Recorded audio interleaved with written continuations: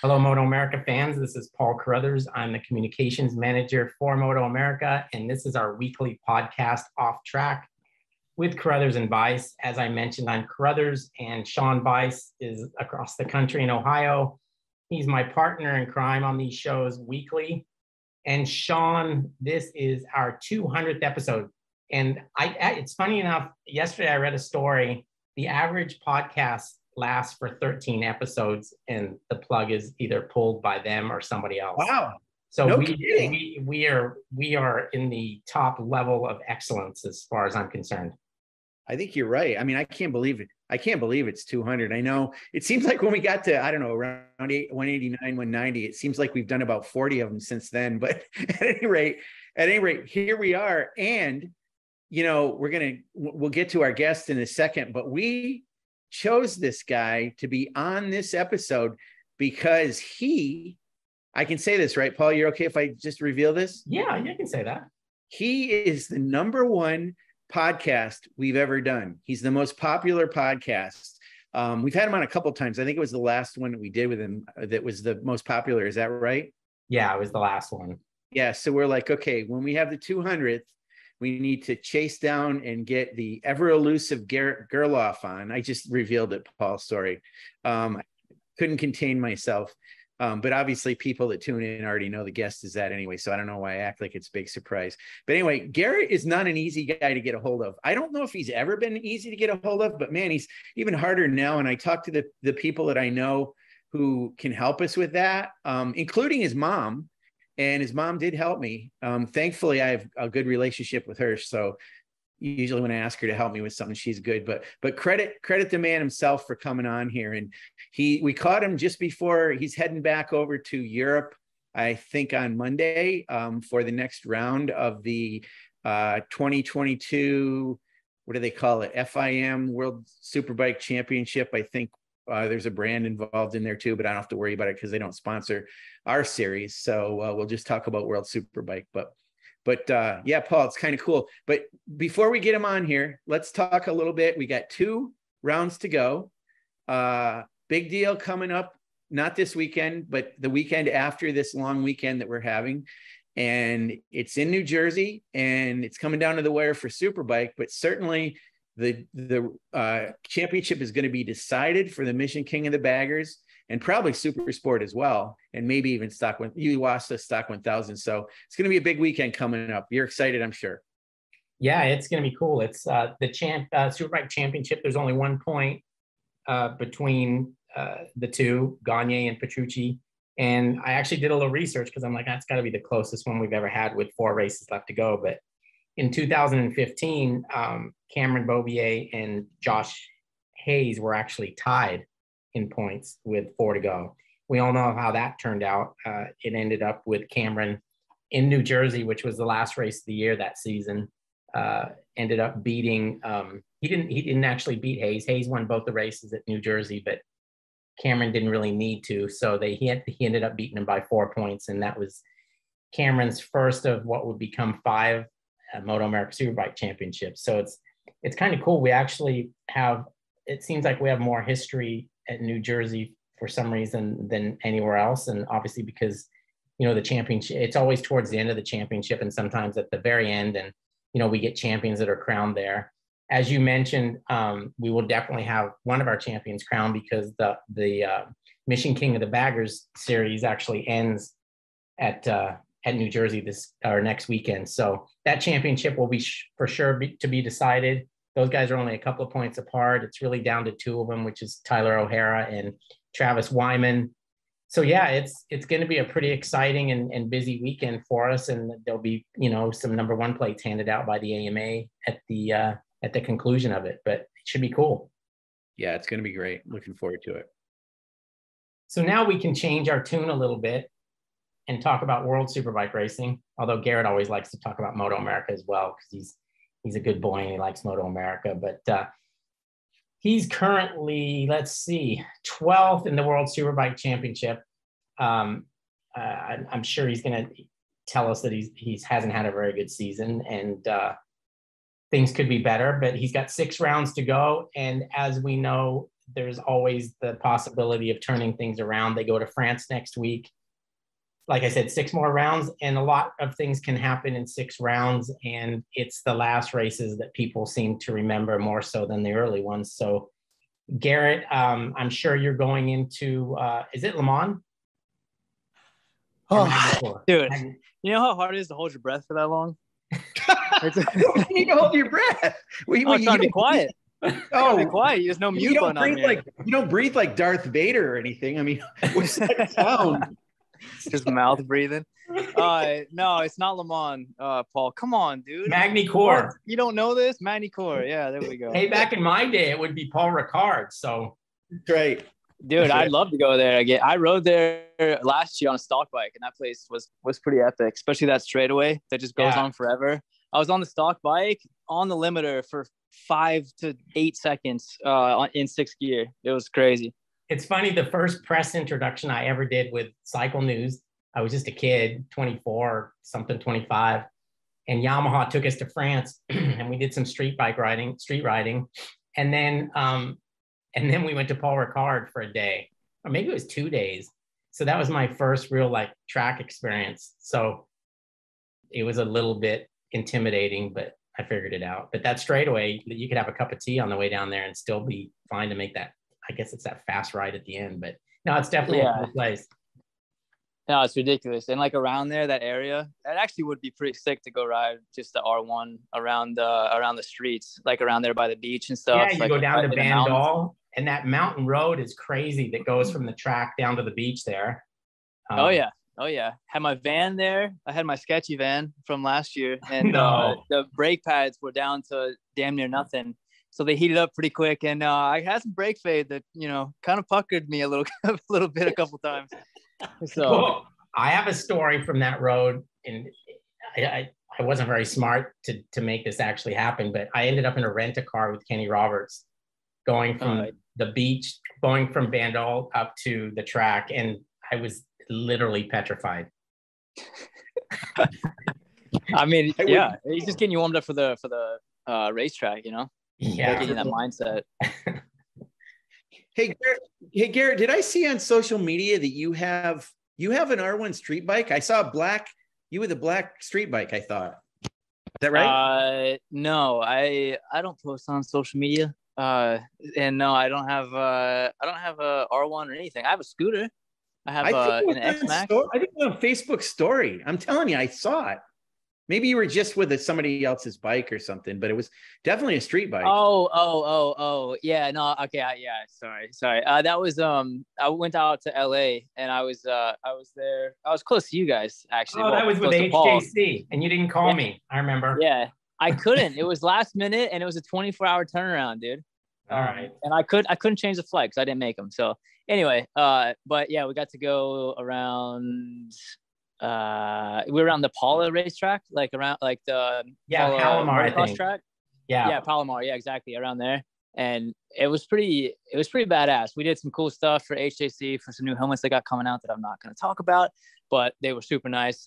And I got a little bit sketchy wearing jeans out there on some public roads, and it's a rush. I tell you what, I understand why people go out and go fast, on a street bike on the road, because it is a rush. So were you just pretending you were Josh Herrin? I was trying to, but I can't slide it. I hate to admit it, but I can't slide it. I'm going to blame it on the ABS, but anyway, it's still tough. Are you good, Garrett? Are you good with wheelies on the street? I mean, you got a wheelie if you're Josh Herrin. So do you do that? Oh man. I can. I have in the past. I didn't when I was out there, because the last thing I want to do is have all these nice, expensive cameras around me and just to get every angle of me looping it out. So I refrained. But there's a video that I have from back in the day. It had to have been 2014, and I was on my dad's FC09, the triple that Yamaha make, and I actually bought it for him for his birthday. Yeah. And I did a wheelie across.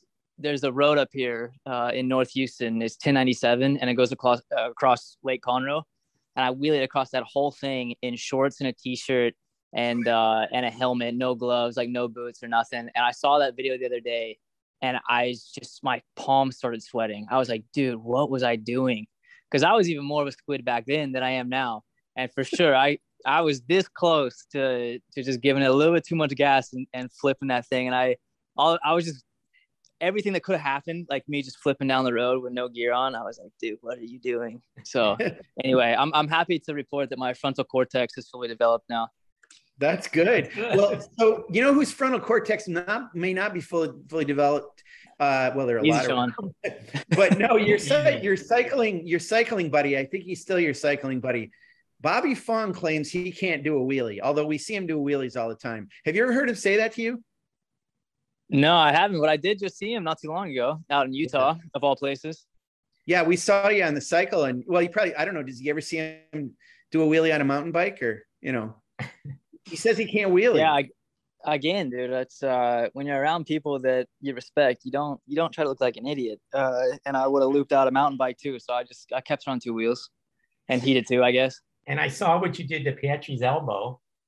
Oh yeah. No. I already left by then. I was gone. I knew I was there for 3 days, and they were trying to get me to stay another day. I was like, there's no way I'm staying another day, because I know that it's like 3 days is my maximum, and then I know the 4th day I'm gonna go end over end, and so I called it and I flew back home.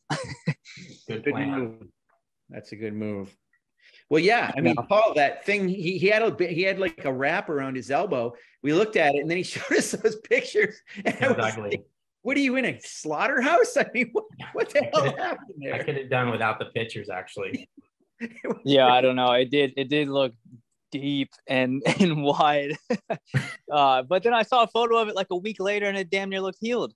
So I don't know what he's got over there, but it's working. Glued it. He used glue or something.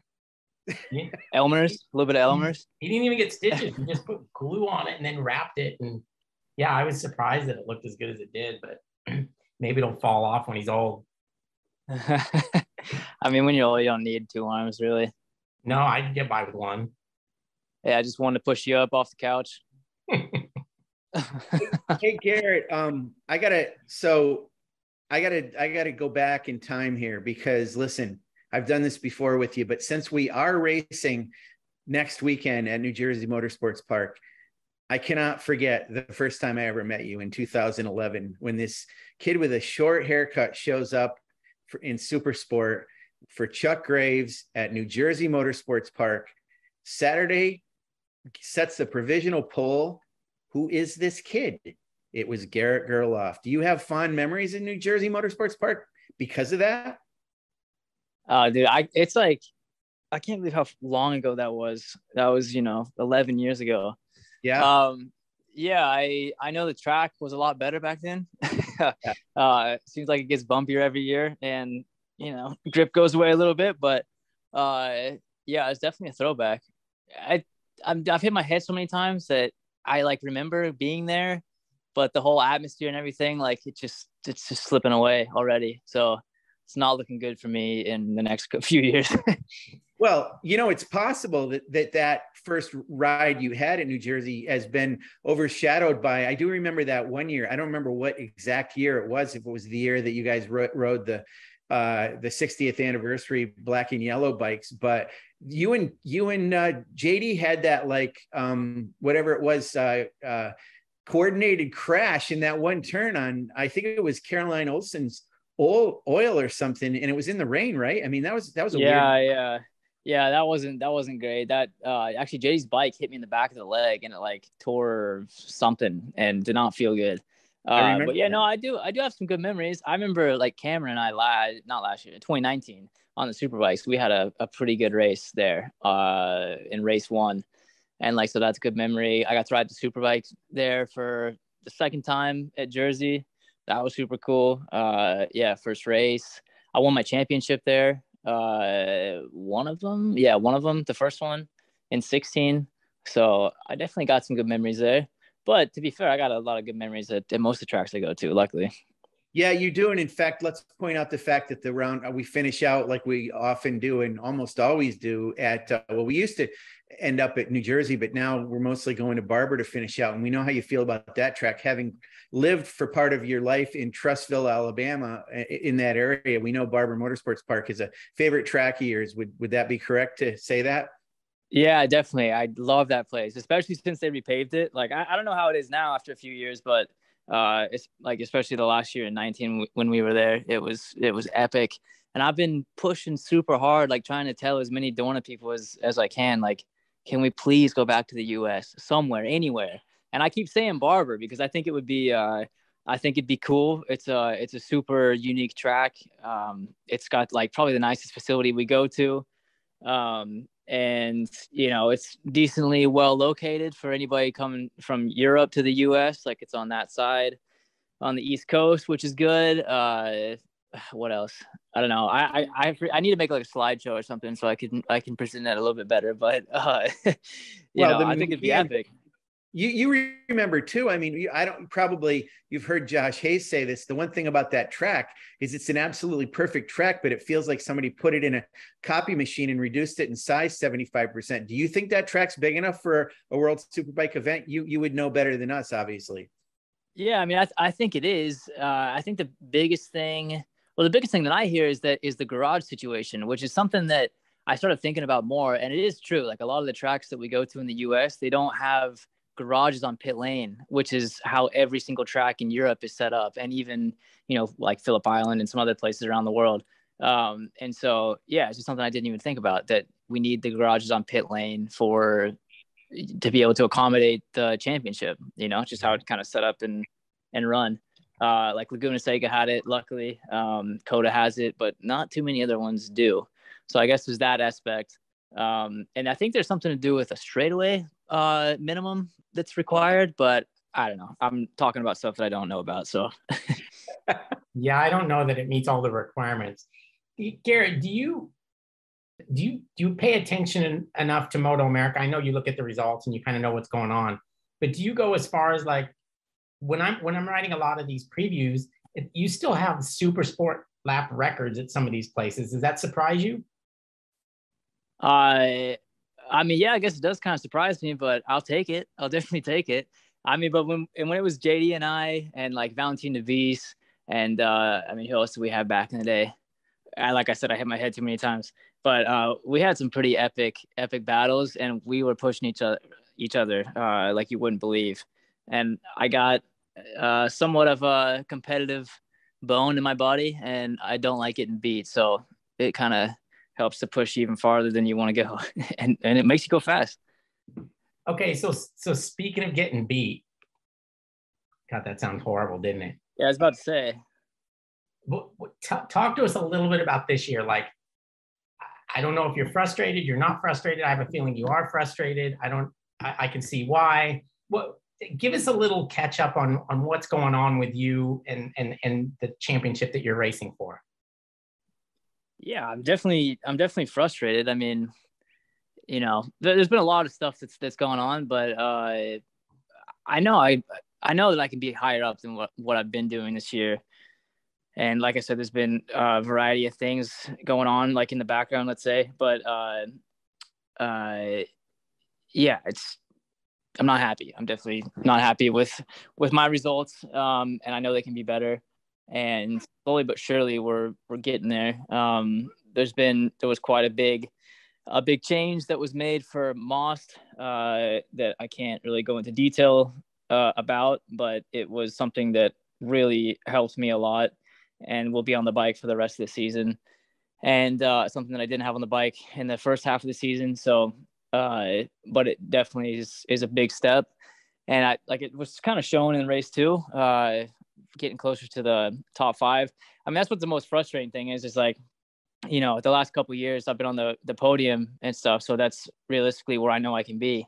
And, hopefully win a race at some point, but this year's just been a struggle. And, I'm a fighter, like I'm not going to quit. But it has been difficult. And one of the things that's made it difficult also is just the level of the top guys. It is just ridiculous how much faster the top three are going than last year. So like one of the stats I like to say is last year at Donington race 2, I got second place, and I had a certain race time. I can't remember what the race time was, but I did the same race time in race 1 of this year at Donington. So the same race time that got me on the podium last year, I did in race 1 at Donington this year, and got 7th place and was 17 seconds behind the winner. Wow. So like year over year, there was a 15-second improvement from race winner to race winner. 15 seconds. I mean, that's damn near a second a lap. And that jump in performance from one year to the next is definitely unheard of. And it's been like that in basically every track we've gone to. It's been like, I think anywhere from 7 seconds to 16 seconds faster than the year before. And yeah, that's also been something that's been difficult to kind of deal with because of other things I've been struggling with on the bike. But anyway. Okay, I think we know each other well enough and we like each other enough that I can ask you this. But when I watch you race, I see that you qualify fairly well, you know, anywhere from 5th to 10th. And I watch you, I specifically watch you because you're our guy, and I watch you leave the start line, and I don't think you're as aggressive in the first couple of corners and even the entire first lap as you once were. Now, we know the issues you had, and it's probably natural that you are less aggressive than you were. But is that the case, or is that just me not knowing what I'm looking at? No, I mean, I'm still giving it my all, and you know, I'm still trying to put myself in positions to make passes and to move forward.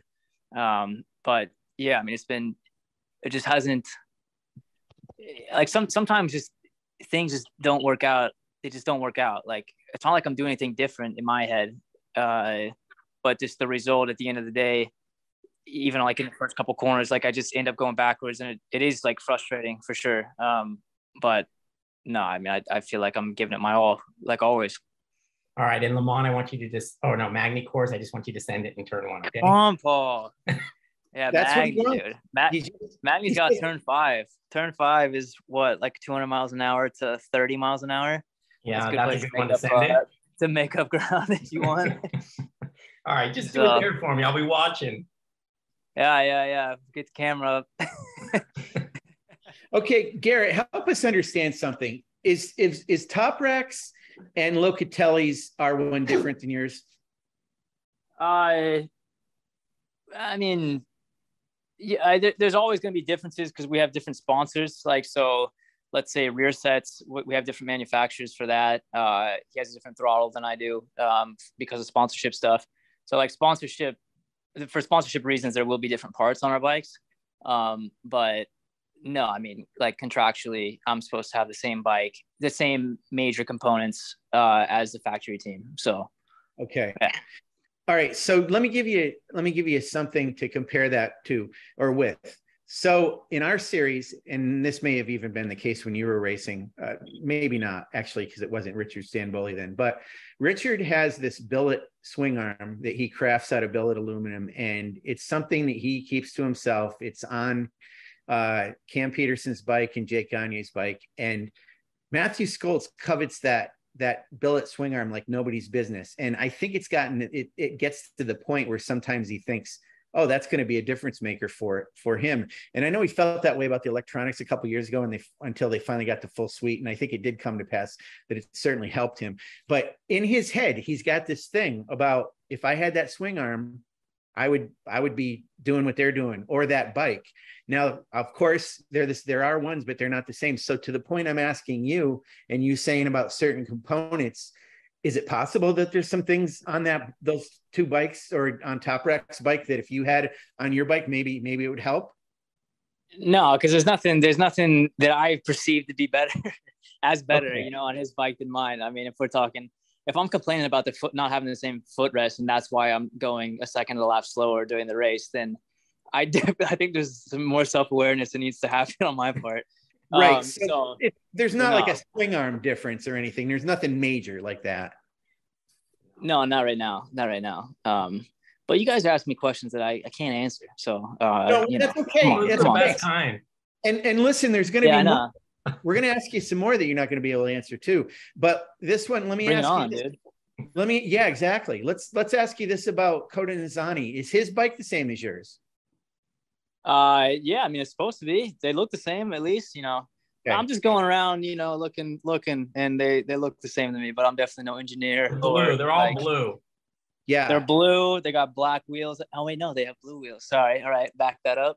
They got blue wheels, black tires, yellow suspension. Yeah, no, I got the basics covered.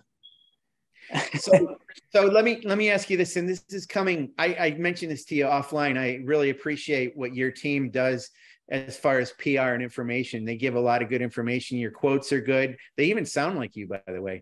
And their photos of you are really good. And I always get them and turn them into stories for the MotoAmerica website and social media. So we like to cover you. It's kind of the situation has worked out where Paul kind of covers, you know, Joe, Cameron, and Sean Dillon Kelly, and I focus on you and occasionally on if Baz does something, just because he's raced in our series before. But with that said, and all that information out there, help me to understand something that I gravitate towards, and it's the independent rider status. You were #1 independent rider last year, and I felt like that was a big deal. This year, I know that Alex Bassani is doing a really good job. Is independent rider, #1 independent rider, important to that team? Is it important to you? Does it mean something in the grand scheme of things? Yeah, definitely. I mean, you know, everybody's out there trying to do the best they can, and every team has something that they want to prove. Obviously, the factory teams, they have that support from the factory directly, but also us, we have a ton of support from Yamaha, and Filippo, my team owner, he's the man. He has so much passion for racing, and you know, we also have the independent podium on for the races and stuff, and that's definitely where we want to be. I mean, if nothing else, like we want to be right there as best independent team during the race, but also, you know, at the end of the year. And I was happy to be able to give that to them last year through everything. And yeah, like this year, I mean, I know we can be getting on that podium more at the very least, but yeah, just been tough, but that's where you get motivation, you know. Things aren't going your way, just should fire you up to work even harder. Well, it seems like the dynamic in your team is really cool. It seems like, you know, all those people are really good from the PR person, like I said, all the way down through. And yeah. No, I love those guys. Those guys are the best. Like, dude, we've been through a ton. We've been through like a bunch of highs and a decent amount of lows, and like I feel the support from them all the way. And you know, I try to get back to them as much as I can with well, not just results, but just anything that I can do. I definitely consider all of them to be my friends and stuff, and showing up to the track and seeing those guys like faces and stuff. It always is like brightens the day, you know? So yeah, and I want to give them the best results I can. And so I was happy to at least get that independent championship last year. Yeah, and that's the thing, because, you know, I know it was like that back here in the States in MotoAmerica. You were in a family and had been for a long time, and you seem to be in that kind of family atmosphere now. Regarding your teammate, it seems like he's held at a different standard than you are. And I think I'm going to guess some of it's because he's comes from Yamaha Japan, so there's some involvement there. His results, to my knowledge, are never better than yours, or have never been better than yours. And I'm not trying to diss the guy at all. I don't know him. I think he's probably a good teammate to you, but it seems like the fact that you outperform him all the time doesn't seem to count for anything. I don't understand it. Can you explain? I don't know, but dude, I love that guy. He's the man. He's the best. He's crazy on the side. Like, he's crazy. But like, he's so fun to hang out with, and like, we'll go and get food and stuff like on the race weekends, just me and him, and we're using Google Translate quite a bit. But just the translations that I get from him after like asking him some stupid question, the translation I get back and like what he tells me, like, dude, he's crazy. So I do like the guy a lot. Yeah, but dude, he starts like JD Beach. Like he can get the best start of everybody on the grid, like every time. And so it doesn't matter how far up on the grid I am compared to him. The guy's passing me in turn one, or he's right behind me, like on the first lap. And yeah, it definitely annoys me sometimes, but no, he's a good dude. Yeah, he seems to be. And I didn't know if the language barrier was tough for you. And I've heard you say before about him. And I know how that's got to be tough for him. He's been on the team for a couple of years now. So that's good to hear. And I know you always had an interesting dynamic with JD. You guys were close and teammates, but you know, you used to drive each other crazy every once in a while on the track. And it makes sense. The first one you want to beat is your teammate. So that's understandable, but it's good to hear about the culture within that team and how that feels. So with that said, I'm going to ask you a question here. I don't speak Italian. I can't read Italian. The translations on the internet are not real good, but I did hear from a very close friend of mine who Italian is his first language. And you know him too, Garrett, quite well. He used to work with you a lot. And he has told me that he has read in the Italian press that you're going to a Kawasaki team next year. And I said, not Pedercini. He goes, no, Puccetti. Can you confirm or deny, as they say in the media? Oh man, all I know is that Italians, they do like to talk. You know, they do like to say stuff they don't know. Right. But no, I can neither confirm nor deny. That is an interesting rumor, though. It's not the only rumor that I've heard going around. But that's why I love my manager, because I just throw everything to him and I say, hey, don't bother me because I'm trying to focus on what I'm doing. And he says, no problem, and comes to me every once in a while with details about what could, or, you know, what might or might not happen. So my manager knows a hell of a lot more than I do. But like I said, I'm happy with what I'm doing, with where I'm at. It's been getting better, and I do like my Yamaha. I'm not gonna lie.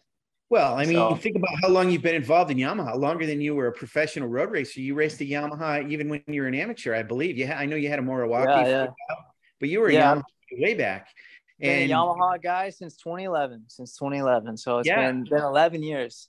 And that's right. You were in Weir that year before you went to. That's right. It was earlier that year. You were on a Graves bike before you turned pro at New Jersey. Gotcha. So it was 2011. Long time. It's a family. Your team's a family. It would be pretty shocking. So my question to you is, with regard to having conversations with your management, do you give any kind of a nod or a discount to the family, so to speak? Does Yamaha get an inside track on this stuff? A nod or a discount? I'm using a phrase. So let me tell you what this is. I should have told you this. I'm also God. So in free agency, some guys will go into free agency and they'll get an offer from another team and they'll say, no, I want to stay on this team, so I won't make as much going to it as I would go into a different team, but I like where I am. I'm going to stay where I'm at. So they call that sometimes a quote family discount. In my question is, like, do you weigh heavily into it the fact that you're kind of been with Yamaha so long? That's really what the question is. Gotcha. I mean, how long is it for common law marriage? Is that 7 years? I think it probably is. Most things are that 7-year statute of limitation. Is it statute? All right, 7 years. Well, we've been together for 11, so it looks like we're gonna be stuck with each other for a while now. How's that for an answer? You just made my wallet tighten up. You guys are training me pretty well to be a politician one day. It's pretty good. So you're probably not gonna tell us that the rumor of you coming back to race baggers is true either, then. Well, I mean, try me, bro. I mean, I was with Bobby Fong earlier this month, and we did talk for quite a bit. So you never know. You know what we call him now? Bagger Bob. Bagger Bob. Yeah, and it's actually gained some momentum, and I think it's going to stick. So make sure you use that one. He told me that he's got a special item of his that he keeps in one of the bags on the back. I don't know if you guys happen to know what it is. With him, I wouldn't even want to guess. No. Yeah, you wouldn't tell me, so I can only imagine. But I'm just leaving it out there for everybody to think about. We'll have to sneak a look. Yeah, you're gonna have to pop one open. I wonder if it goes through tech like that. I don't know. I just wouldn't want to have an X-ray machine. I don't think to actually see what's in there. Well, you know, Anyways. I do know one of the bikes actually has a stuffed toy of a taco in it, and it's the Indian, because I think it might have been his crew chief that showed it. No, what am I thinking? That was SNS. That's Tyler O'Hara's got that in his bag. So who knows what they carry in those damn things? So I don't know, but that could go a couple different ways. yeah, well, you are right about that. Garrett, this is a question I have for you that isn't, well, sometime in your career, let's put it that way. And I'm not talking about next year. You got a lot still going on and all this. Would you ever come back and race in MotoAmerica, or will it depend on how things go and what happens? I mean, do you ever miss MotoAmerica? Dude, yeah, I miss all you guys. Like, I miss being at the track. I miss being around, other Americans sometimes. It happens. And I miss the tracks that we used to go to, like that whole family. Like, for sure, I miss being in MotoAmerica. And yeah, I love motorcycles. So if I have an opportunity to ride somewhere, whether it could be anywhere, I want to be on a motorcycle as long as I can. So if it's here for a couple more years, if it's back in MotoAmerica, that'd be sweet. I actually went to a BSB round not too long ago at Brands Hatch, and that championship looks pretty wild, especially with like the rules they have, no TC, and the Right. tracks that they ride look ridiculous. So I mean, that's cool. Maybe one of these days, like do a couple rounds at BSB, something like that. But no, I just want to keep riding as long as I can. Well, listen, if you go anywhere, go to Cadwell Park and jump the mountain, because that's all. I mean, that thing's ridiculous. I saw it. I saw Top Rack and Locatelli. They were there. Yes. I don't know if Locatelli jumped it, but Top Rack jumped it. And everybody was. I mean, it is pretty wild, for sure. And there must be like some dynamic to it that makes it even weirder on a street bike, because nobody could believe that he jumped it after 3 laps. And I mean, I ride motocross. I just rode motocross today, and like, I don't know, you just jump it. But I could be wrong. There could be something to it that makes it way weirder on a street bike. I don't know. But I'd love to go one day and check it out. Garrett, what did you do to your leg, and are you okay now? From earlier this year? Yes. Yeah, so at Estoril, I had a crash, a weird one. So like normally when you high side, you land on your back for the most part. That's been my experience. But I had a high side around the last corner, which is third gear going like 100 miles an hour at least. And I landed on my hands and my elbows and knees, and I was going kind of perpendicular with my direction of travel to the track. And so when my knees and elbows touched down, I had like my knee protection rotate, and the leathers opened up a bit because like obviously the protection rotated and I was on the seams instead of like where it should have been. And I just had a hole ground down in my knee down to the bone, so that you could see like the kneecap and the side of my femur a little bit. It wasn't like crazy big. I'm looking at it right now. It's probably the size of like a $50. But it was definitely deep and didn't feel great. But they wouldn't let me race because of an infection risk, right? Apparently, even though I was taking like antibiotics and stuff. So I don't really know. I was hoping that I could go out there and like try at least, because that weekend started off pretty well. But yeah, in the end, I wasn't allowed to. So, but it's a good looking scar right now. But it's okay now. I mean, the joint's okay. You don't have any issues. Yeah, luckily it didn't mess up anything that had to do with my joints. It was all just cosmetic stuff. And I mean, it doesn't look great right now. And I think my knee braces were wearing on it today or rubbing on it, because it's opened up a little bit and it is kind of like red and juicy looking. But for the most part, it's all good. And somebody's at my door. I wonder who that is.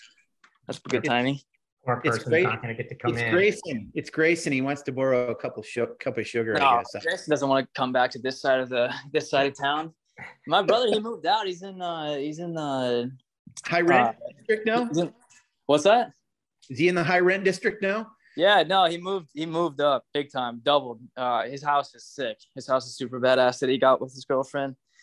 And now it's just old me here in the in the crib by myself talking to you guys now. So really been a downgrade.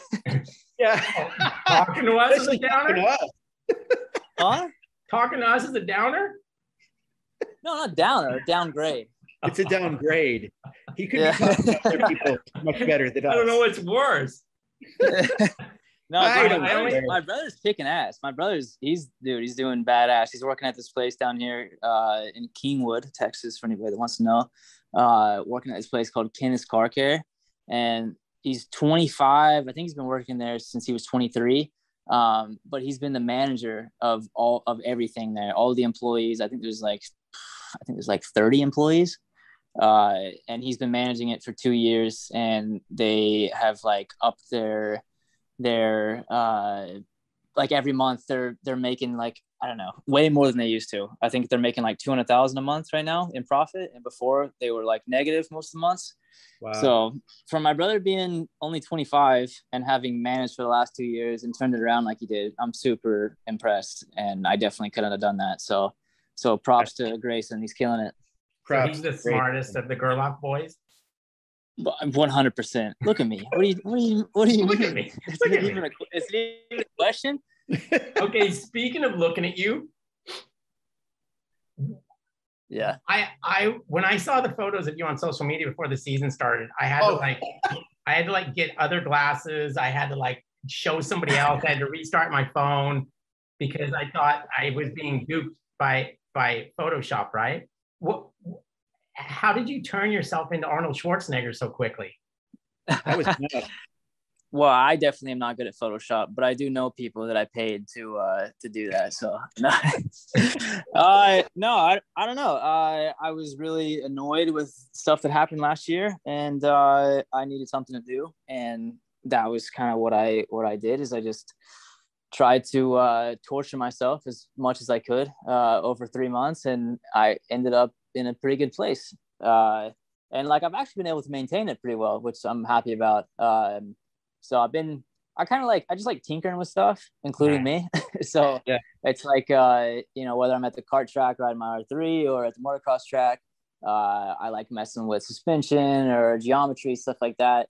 Same thing when it comes to nutrition and diets and stuff. So I've definitely been around the block, tried a ton of different diets over like the last, I don't know, since like 2015. I've kind of been interested in it my whole life, but 2015 is when I really started tinkering a lot.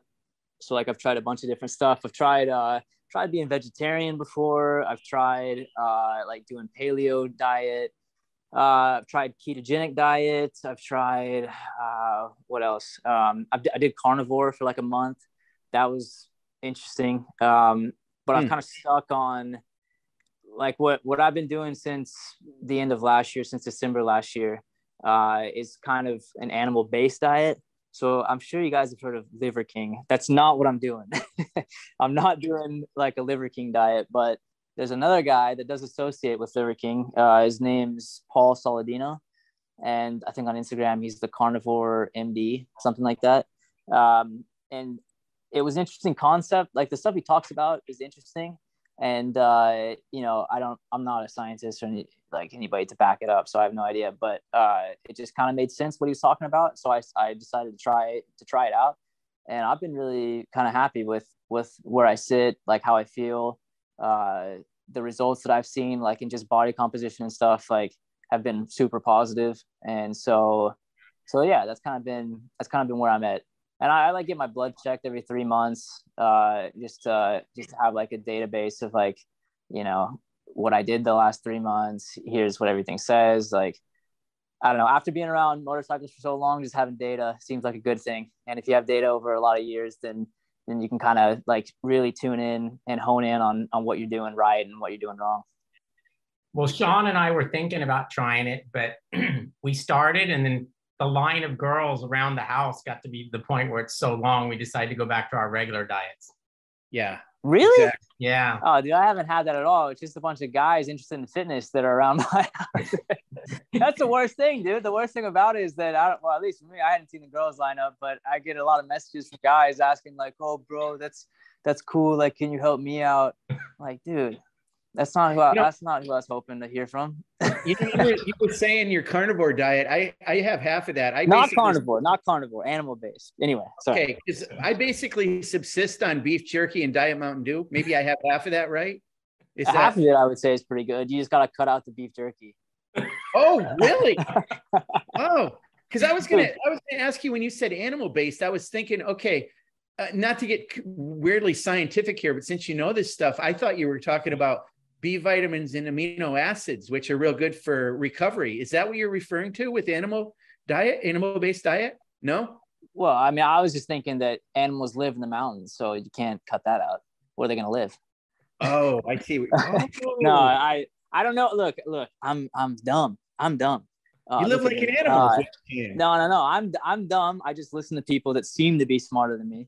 And so if you guys want any info, I'd go check out their stuff because they actually know what they're talking about. If I just repeat it, I'm going to repeat it wrong and it's going to probably not look as appealing. So I don't know the science behind it, but I like the results that I've gotten and I just stick. The thing is, it's like red meats, basically. So that's kind of the foundation, let's say.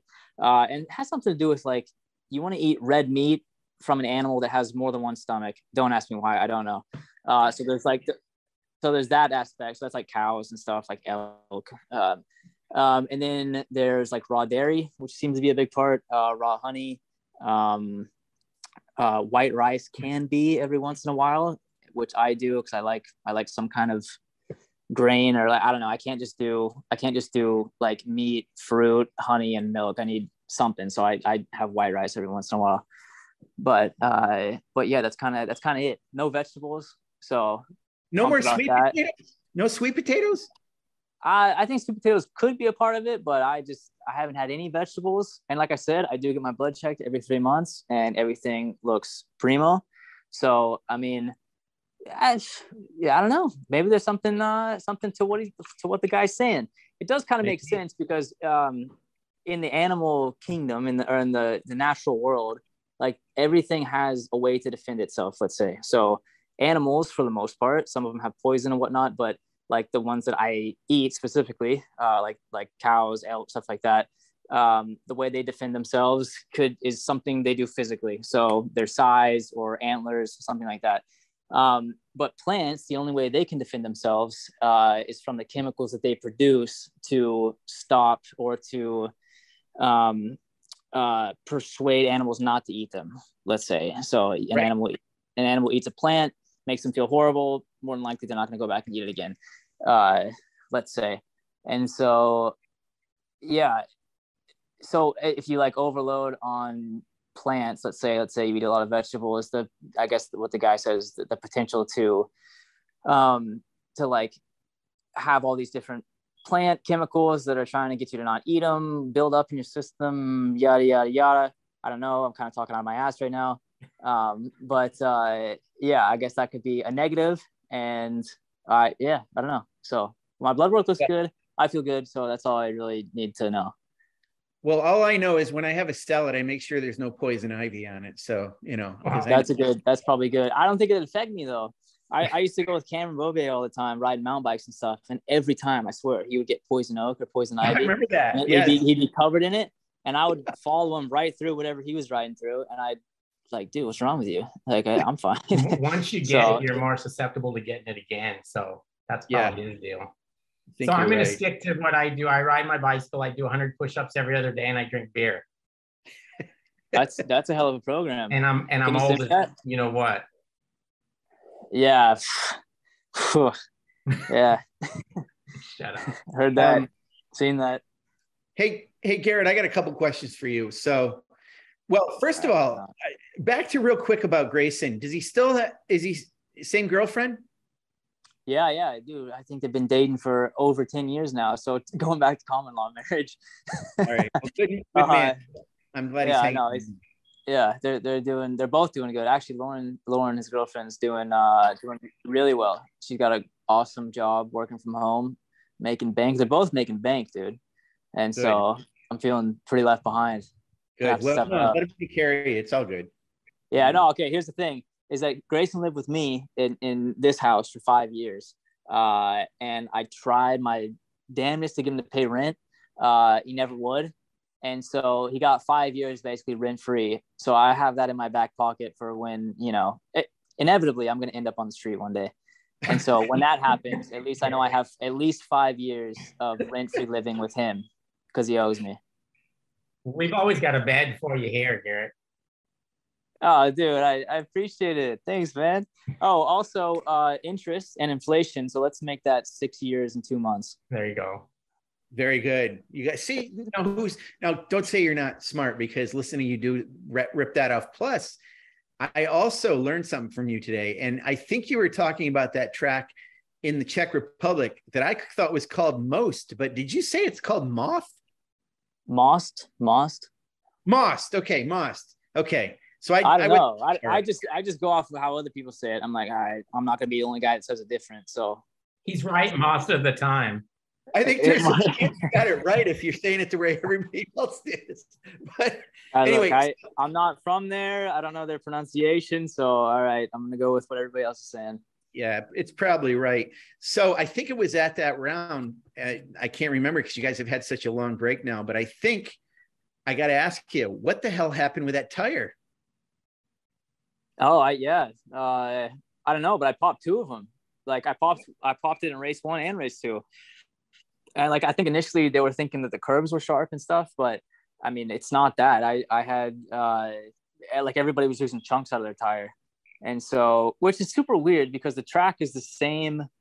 It's the same surface besides the first 2 corners as the year before, where we were running the softest compound, which was an X, and nobody had any problems, no chunking, nothing like that. We go back and they won't let us use the softest compound, the X. We have to use a 0 or other like variations of the 0.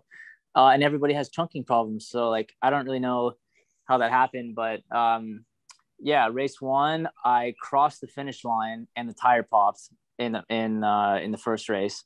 And so I did the cool down lap on the rim basically, which was exciting. I'm not going to lie.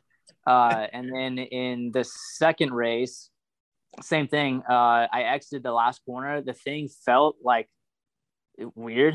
Exiting the last corner definitely felt like the thing squatted a decent amount, and I thought it was funny. And then I started fishtailing down the straight, taking the white flag, and I was like, "Dude, you got to be freaking kidding me!" Because I was closing in on 5th place, or yeah, I was in 6th. I was closing in on 5th place, which I was pumped about, huh? Yeah, exactly. I remember this. Yep. Go. Yeah. So I was like pumped that I was closing in on 5th. It's like the best race that I've had this year. Unfortunately, it sucks to say that, but like, that's how it is. And was looking forward to getting 6th because Bassani was still too far up the road to actually catch him, but I was catching him. And then going across the finish line, taking the white flag for the last lap, the thing starts fishtailing, and I'm like, dude, you have to be kidding me. And then I go to turn into turn 1 and the thing steps out super big. And I knew immediately that the tire popped, and I just like couldn't believe it. I was like, there's no way right now. Like, there's no way. And so I did the last lap, which was pointless because I was doing my best to keep speed up, but I couldn't. I ended up crossing the line in 18th. And that was a wrap on the weekend. So not ideal, but sometimes that's just how things go. So you just gotta accept it and just keep pushing. So Garrett, when you say the tire popped, mentioned it chunk. Okay, but it's not getting a puncture in it. Is it losing air on the bead? Do you know? Does it get a hole in it? Does it wear down to the cords? What's the deal there? No, I don't know because I'm not a tire engineer, but the chunk, it's like the tire was losing rubber, like chunking. Yeah. And then there's like bubbles that pop up in between the main layer of rubber and what's below it, the cords and stuff. And I don't know, air can just seep through the cords or seep through, I don't know. So it was seeping, but the first race, it seeped a lot slower than the second race. The second race, it just like all seemed to come out in about 10 seconds. So that's crazy. So yeah, it was unfortunate. Sorry to my team because I 2 rims are not in as good of shape as they were before. So, but you know, Yeah. You had to keep going. It's understandable. Okay. Paul is only allowing me to ask you one more question here, Garrett. And you know I can go on forever. Let's hear it. Let's hear it, Sean. Okay. I'm ready for anything. Okay. So, and this isn't, I already dropped the bomb when I asked you about the Buchetti Kawasaki thing. You got past that. Great.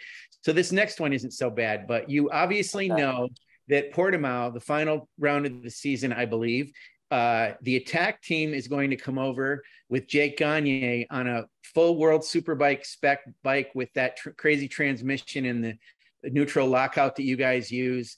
And how do you feel about that? I'm pumped. Like I heard that was happening, and I was thinking, like, really? Like, there's no way. Like, really? And then I saw the press release, and I was just pumped. Like, it's gonna be cool to see the attack team over there. I'm interested to see what the bikes looks like, you know, and everything. I think did Jake ride that track back in the day? Yeah. Yes. Yeah. So he's got some laps around there. So, you know, I'll be curious to see, you know, what he says about the track on riding a different bike there, and like how the Pirellis work and everything. And he's definitely, I mean, he's riding super good in MotoAmerica right now. So I know he'll be in top form when he comes over, and I'm gonna do my best to try to stay in front of him for sure. Right. But I mean, I know Richard and those guys, they got a hell of a program, and I know they got something to prove. So yeah, we'll see, but I want to be in front. Yeah. I mean, it's got to obviously give you motivation. You know, you're excited to have him over there, but at the same time, you want to for sure be in front of him and beat those guys, obviously. So yeah, hopefully. I mean, it's all friendly competition, but I also want them to do well. So ideally, I'm first and they're second. Yeah, right. Because then everybody wins. Like, I did well and he did well. I was in front though. Like, I don't know. Yeah, we'll see. So you'll be back in action, not this weekend, but the same weekend that we're in New Jersey. And I'm sure you're looking forward to it because you've been off the bike for a while. Yeah. Looking forward to it a lot. Been trying to ride as much as I can here, just like riding motocross and stuff. And that's been good. But yeah, I fly back Monday, like you said earlier. And then I basically leave Wednesday to drive to the track, 6 hours. So gonna be a quick turnaround. Luckily, I've been getting used to time changes real quick lately, so no problems there. And I just have my fingers crossed that it's not going to be just a washout weekend, because, you know, France around this time seems to be kind of a question mark when it comes to weather. Wow. Okay, Garrett. So good luck to you there. And like I said, we'll be in New Jersey. And thanks for being on with us. We appreciate it. You're, like I said, you're pretty elusive these days, but I'm glad to know that you still want to spend some time talking to us. And you gave us a lot of really good insights today. Paul and I always enjoy talking to you. So thanks for that. And I'm going to wrap up by saying to the fans, so we'll be at New Jersey, as we mentioned, and then we have a week off, and then we'll be at Barber. But for those two last rounds of the season, we hope to see you there at one or both of them for sure. New Jersey, the ticket sales we've heard are very brisk this year. Obviously, we're wrapping up King of the Baggers. It's their last round and race of the year, and probably some other classes are going to be decided too. It looks like Super Sport may wrap up, possibly Stock 1000, but there's still races that are going to be decided, including the main one, which is the Medallia Superbike Series, which is probably going to go all the way to the final race at Barber. So it's an exciting season for us, and we're excited to bring it to you, and can't wait to see you guys at the track and come and talk to Paul and I. We love it when the fans come up and say, hey, we listen to your podcast, and we always appreciate that. So again, thanks, Garrett, and Paul, we'll talk to you. Okay. Thank you, Garrett. No worries. Thank you, guys. Peace out. Bye.